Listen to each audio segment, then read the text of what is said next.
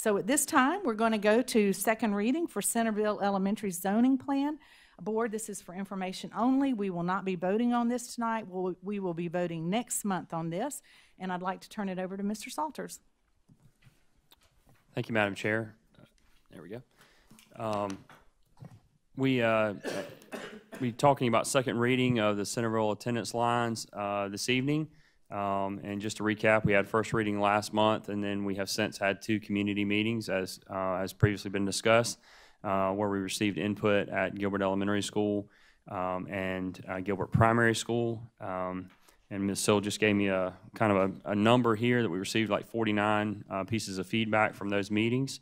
Obviously, that information was assimilated and referred to the school board for input and discussion, and the senior leadership team and members of the staff at Central Services has had much discussion regarding that feedback since those meetings occurred. And so tonight we're looking at second reading. And just to remind you, our considerations when we're looking at doing a rezoning effort is we're trying to use our facilities as efficiently as possible, minimizing subdivisions, balancing student demographics where possible, allowing future student growth in our permanent facilities. We do look at transportation patterns for efficient and safe student transportation, and we try to use natural and major road boundaries where possible so that the lines are easily identifiable in the community. And so second reading, this is a rendering of Centerville Elementary. You'll actually see some pictures later on in the meeting of the construction progress. We looked at the themes that were pulled together in this group of feedback, and we came up with 3 major themes. One was travel concerns, another was daycare concerns, and then the last major theme was immersion program considerations. And so obviously there were a few other ideas and concepts that were brought forward, but these were the most common themes that were addressed in the feedback. And so I just want to take a little bit deeper look at these. So just to remind you kind of what we're talking about, this entire area is the current Gilbert Elementary, Gilbert Primary attendance zone, which is a third of our school district. So it's a tremendously large area. When you're talking about the size of what we're trying to work with here. And I've showed this slide before, but in the lower area here of the proposed new Centerville zone, you're about 8.5 or 8.8 miles from Centerville, about 4 miles on this side, actually about 9.7 from the top side up here. And then in Gilbert Elementary, the further distances are 12.5 miles and about 10.6 miles in this area here. And so one of the areas of feedback that we received mostly with concerns with travel distance was really right in this area right here. And I'll just kind of zoom in on that. There are about 68 students in this area. This is Perry Taylor Road for your reference here. And so 68 students in this area, and so the consideration was the thought of maybe moving that line north of Perry Taylor, or using Perry Taylor as the line. And you can see the difficulty in doing that when you take 68 students from Centerville and put them back at Gilbert Elementary School. You put Gilbert Elementary School basically at almost over capacity, and then Centerville would be underutilized at that point. So that's one of the concerns that we're dealing with there. And so one of the recommendations that we're proposing this evening to try to address some of that concern, because understand that there are a number of folks in this area that are pleased with the lines. And we had some feedback from folks here that are pleased with going to Centerville. So what our recommendation right now is, assuming that the lines remain as they are drawn, we would recommend that student services be able to employ 10 school choice slots for each school to allow for folks in this area the potential to choice into Gilbert Elementary School should they choose to do that. And that would require they provide transportation to Gilbert Elementary. Across the district, when we do school choice, those slots are not picked up by buses. They're required to have their own transportation. And if we have more than 10, how do you handle that? Excuse me. Student Services conducts a lottery, which is handled in accordance with board policy. There's actually a school choice policy that describes that. And so they would conduct a lottery to apply those slots. So that's our recommendation, assuming the lines would stay as they are recommended in second reading, to address the feedback of travel concerns in that area. Because as we said, not all 68 students in that area had travel concerns, and so we felt like that would be a help to meet that need. Looking at daycare concerns, one of the biggest concern that we heard really came out of, there were a couple of individual situations, but generally speaking, the bigger concerns were there are 2 daycares located on Broad Street, and they are Learn to Grow and the Leisure Center, and they're on the Gilbert Elementary School side of Broad Street. So the concern was that students attending Centerville Elementary would not have the ability to have transportation to those 2 daycare facilities. And so, one thing to remind folks is that Centerville will be working on an after-school program, and so that obviously is one option. But secondary to that, assuming that the lines were to stay as they're drawn here, we would be bringing a bus down Broad Street from Centerville, and because it's on that street already, we would be able to drop students at Learn to Grow and Leisure Center from Centerville, so to alleviate that that transportation concern for those 2 facilities. So that's our recommendation, and so we would consider serving all the daycares on Broad Street regardless of school lines if the lines were to remain as they're drawn. So really trying to get to that feedback about that daycare concern as well. Mr. Salters, I think there was a concern about the Big Blue Marble. I think that's the name of it, daycare, and I think you talked with the director. Well, so Big Blue Marble, from our understanding and feedback that we've gotten, has actually 2 locations. One location is located here, right down the street from Gilbert Elementary School, and the other location is actually up in the Centerville attendance zone, actually right down the street from Centerville Elementary School. So they actually have 2 locations that are close to the facilities. So it appears that those 2 locations will work out just fine. Okay, great. And so immersion considerations, one of the things that we looked at in conversations and feedback that we got was to have all of the immersion programs at one school. And so that's something that we looked at and did some analysis on. And when you bring in, one thing you have to remember is we're dealing essentially with 2 schools worth of immersion students, because you have a third of the district, right? And you currently are operating 2 schools. They're just combined grade spans. And so those facilities were set up and designed, that primary school we added kindergarten classrooms to handle it as a primary school. And so a typical elementary school doesn't have, the size and scope of those classrooms. So you run into some space limitations, if you house everything at Centerville with the type of classrooms that you might need to operate that facility. And then you also get into a situation in the district historically when we have done a rezoning effort, when we've had an immersion program at a school, and rezoned, we have not provided transportation for anyone who's out of zone that now attends that school.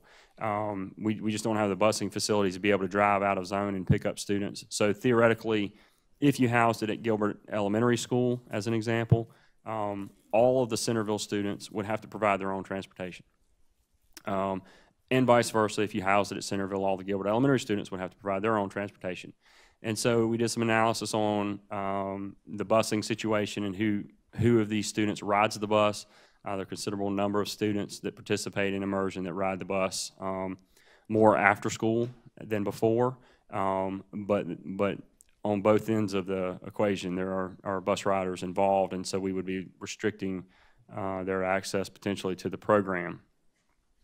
And so another theme that came out was, could we look at grandfathering certain grade levels and housing, you know, say grades 3 through 5 at, I'll just say Centerville Elementary School, for example, and then have K2 programs at each school. And so as we started looking into that and trying to manipulate and move kids to where they would need to be, it became very problematic because you ended up having elementary students split between two campuses. You know, my brother is in 3rd grade, so they've got to go to Centerville. I'm a kindergartner, so I've got to go to Gilbert Elementary School. And so you're starting to split siblings, and it became very problematic to try to work that out. And so that really hasn't been an idea that we feel is really viable. Another thought was to operate some form of shuttles between the schools, and so the idea there was, if you were going to attend Centerville, maybe you could get to Gilbert Elementary School on a bus, and then the bus would take you to Centerville, or vice versa. The challenge with the shuttle system is, number one, the time that it takes to ride that bus is lost instruction time. So if I ride a bus and I arrive at Gilbert Elementary School and then I'm shuttled to Centerville, you know, that 15 minutes in the morning, I've lost instruction. Same thing in the afternoon, because I've got to get back, catch my afternoon bus. Reality is, you know, you could lose 30 to 45 minutes a day of instruction just in transportation back and forth. And so that time is too precious to our elementary folks, and we didn't feel like that was a really practical approach either. So at this point, after considering everything that we're looking at, the recommendations that we are putting out is again, full immersion programs at both Gilbert Elementary and Centerville. You'll have smaller class sizes for a few years at each location, but I think ultimately the smaller class sizes are what everyone is looking for. Mr. Salters and Dr. Talley, you may jump in. I know Mr. Reynolds had a question about class sizes. Do you have like a general idea of numbers that we're talking about to help answer his question? Well, if I can say, so part of the challenge there obviously is where the lines end up, right? So, but if you just kind of look at it at the moment, the class sizes would be smaller, especially in those upper grades.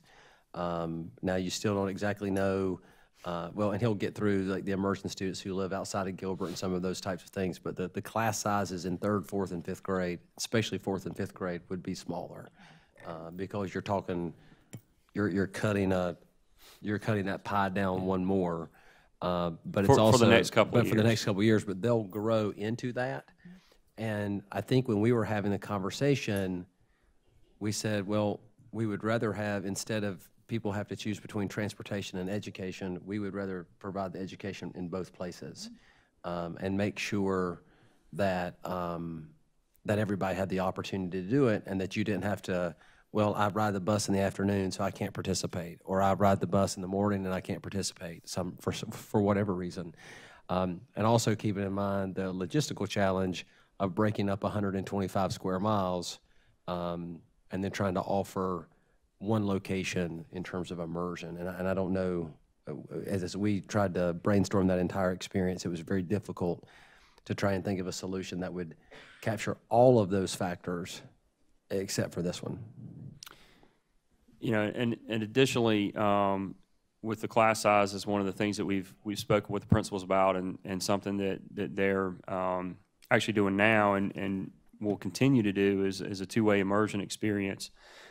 and that's where students that are native speaking are actually tested and could potentially be placed into those upper grade levels, assuming they pass, a rigorous standard of test. They're not just going to put them in there because they speak the native language. They have to meet certain standards and be able to keep up in the class. And so if they are, they are able to be added to the class and offer that additional support and benefit for really speakers of both languages in that scenario. So there are opportunities to add students to those classes as we go forward.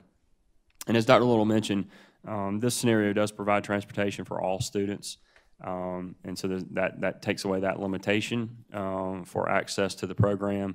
And then currently immersion students who live outside of the Gilbert attendance area, so the current Gilbert elementary and primary area, will either be placed at Gilbert Elementary or Centerville based on the grade level enrollments as those develop. And so taking on this approach again, we're looking at the projected enrollment being 705 and 816. Now you add 10 choice slots to each of these, and those numbers could grow because board, as you're aware, when you choice, it's a family choice, and so if a fifth grader gets that slot and they have two siblings, that's actually 3 students, and those other students continue that choice on through the family legacy as well. So those numbers could grow by 15 or 20, just as a result of choice and approving that recommendation. So that's a ballpark enrollment number there. And again, we're looking at the lines that we've presented. We didn't have any real compelling feedback at this point to shift anything. We on Wire Road to Louis to Broad Street to Green Hills Drive to Kraut Pond, and then on over to AC Balk Night, Camp Branch, and Two Notch.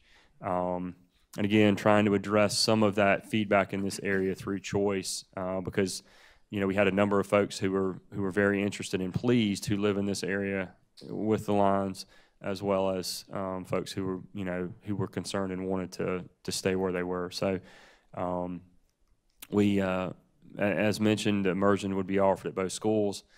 The 3- and 4-year-old programs would be offered at Gilbert Elementary School, 4K at Centerville, and no grandfathering at this time. And then 3- and 4-year-olds ultimately would end up moving to, in that Gilbert attendance area, would move to an early childhood center in the future as that space is developed and repurposed at the current Gilbert Elementary School location. Key dates, just call your attention to these as we've gone through. Just remember that we've had these meetings, public hearings, and then second readings tonight.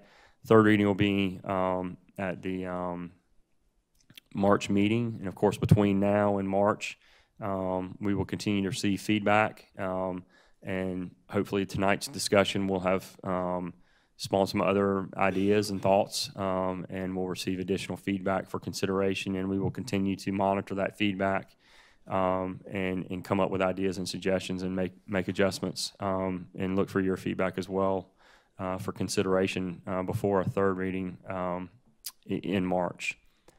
And so with that, I'll answer any questions you have as a board. Okay. Thank you, Mr. Salters. Are there any questions or comments for Mr. Salters or Dr. Talley? And I understand Mr. Branham and I think Mr. Moody are here too as well. They're welcome to join in if anybody has any questions or comments. I have a few comments. I think more so than class size, these students that are in third, fourth, well, will be third, fourth, fifth next year, they want those students to stay together, the parents do. And we've gotten a couple of emails from teachers, one which was very, she put a lot of work into this proposal. Has the senior leadership team had a chance to look at the proposal that the board got from a teacher this morning? Yeah, so we talked about that today. One of the critical pieces of that particular plan was the shuttle bus. And that's where we really fleshed out that as an issue. And Again, from the shuttle bus perspective, if you're, say, for example, you would put the immersion program at Centerville Elementary School, the shuttle bus would have to come to Gilbert after everybody's run their routes and then go from Gilbert back. And then in the afternoon, they would have to leave early so the folks at Gilbert Elementary School could catch their buses home. So that loss of instructional time is really what we prioritized when we started talking about the shuttle buses. Okay, I'd be interested in seeing how many students will be on these buses. I know I talked about this during the first rezoning we went through last year. I think there needs to be an additional meeting between second reading and third reading with the stakeholders, because we get feedback, but then as a board, this is what we have to discuss is on the night of the meeting, and we're presented the lines, and we really don't have time to discuss what's went on between first and second reading. And then when third reading shows up, we don't have time to discuss that with the stakeholders. In other districts, I've noticed, I would like to see this, I mentioned this during our last rezoning as well, I would like to see us put together a committee. A couple of the teachers that emailed us, some bus drivers, the principals, some staff, to talk about how we can make this work, because they've made very good points about why the immersion students that are currently together should be grandfathered in. Okay. I mean, as a committee, that would be the board's responsibility. Is that something that the board could put together? Would be some kind of ad hoc committee between now and third reading? We'd have to talk about it. I'm not sure that the board would. I think the method we have now, we've had 2 community meetings where people were given information, allowed to ask questions. They've also been able to communicate with us. They've submitted responses. They can call us. They can email us. They can ask to meet with us in person. As you know, it is against the law for us to have more than 3 people at a meeting. So we can't just call an ad hoc meeting. This is the best forum for this. That's what we're doing tonight. That's why we allowed them to talk, and they will have another opportunity to address us before the next meeting, and they'll have plenty of time if they want to call us individually, write us letters, email us. It's just we're so constrained by the laws that govern this board. That's why the committee would not have board members on it. It would just be members of the community. I think, Mr. Branham and Mr. Moody, I think you have met with your teachers. I know you've met with Dr. Speaks. I know you've met with Dr. Talley. I know you've had extensive conversations in your own schools and with your parents. So, but we aren't, as a board, like the 2 parents that came up here tonight and spoke to us, like, we can't respond to them. And like the man said, when are y'all going to answer all of these questions? I mean, and that's a good question. These people have very good questions, like, when are they going to get answers? Well, I think a lot of the questions were answered tonight. I don't think so, looking back at some of these questions in here. Okay. Well, thank you, Ms. Garris. Any other comments or questions, board? So as a parent who's never, I've always been jealous of the immersion schools because we've just never been zoned for one. Would splitting the immersion programs to the 2 schools create more capacity for us as a district? Because, when I think about our district, it's the academic rigor, and then it's our world language focus and our arts focus. I think that, it's why people move. So would this create, so I'm thinking at the 10,000 foot view for the Gilbert community, would this ultimately long-term, because it's going to cost us more money, I'm sure, but give us more capacity for students to be bilingual? Sure. When we look at the projected numbers, Dr. Powers and others, in our earlier grades, we are already seeing the numbers larger than, as Dr. Little mentioned, 3rd, 4th, and 5th grade. And as already has been mentioned, we feel like those smaller numbers at those upper grades will be temporary, and the district's willing to commit to providing the support we need for those smaller classes right now, because we do feel like the program is, as you know, an exemplary program, and we feel like that in the Gilbert community we're going to only grow that program in both those schools and offer great instruction to both sites. And that was the, when I met with the 2 principals, that was certainly their desire. They both wanted immersion in their buildings. And isn't Spanish our most requested immersion language? It is. And it's the easiest language, as Mr. Stacy will tell you, to recruit teachers. Okay. Dr. Guyton? Yeah, so one question, one comment. First question, with regard to the busing from Centerville to the other daycares, are there financial implications to the district involving that? And if so, is that kind of an ongoing, how does that look? Well, if the further you drive into a zone that the bus is not zoned for, so if Centerville bus went into the the Gilbert Elementary zone. Then there's financial implications as far as the payment to the driver and the reimbursement to the state for the mileage. Excuse me, along with having to pay what is equivalent to a hazardous stop, because it's a stop that's not, approved by the State Department, of Transportation. With being on Broad Street, so while we may have a stop that we would have to pay for, a Centerville bus would stop on Broad Street and deliver students to a Gilbert address, we wouldn't have the implications of probably having to pay for the driver's time and pay extra mileage, because it would be a part of the route. So to answer your question, there is some financial implications, and over the course of the year, depending on the number of buses that it would take to do this, could accumulate into a few $1,000s. I don't have an exact figure. But essentially, you're saying it's, for the most part, mitigated by the fact of where the location of the line is, by That's right. simply being on Broad Street. That's right. And having Gilbert on one side, Centerville on the other, it helps to mitigate those costs. That's exactly right, because the bus is not having to go and drive into the out-of-zone area. Okay, thank you. Yeah, and I guess comment-wise, I think of the three themes, and I would completely echo everything that you put up there regarding the three concerns that we have gotten feedback on: travel, daycare, and immersion. Probably the most prevalent theme I have seen there has been the immersion. I guess I do have a question. When families sign up, elect for their child to go into immersion, what's the sort of the philosophical, how do we approach that philosophically? How do we approach that in terms of the cohort, the students, the relationships? Because I heard a lot about relationships and these children together. My children have never been in an immersion program, so we have never had that experience. But I'm just curious, what's the philosophy that we instill there? Sure. Well, as you know, I am an immersion parent, fourth grader at Pleasant Hill Elementary School. But what I'd like to do is, we have Dr. Liza Spees here today, and I'm going to surprise her just a second. If we could get her, if somebody could get her a microphone, because I'd like for her to talk about that particular piece of it as we approach that philosophically.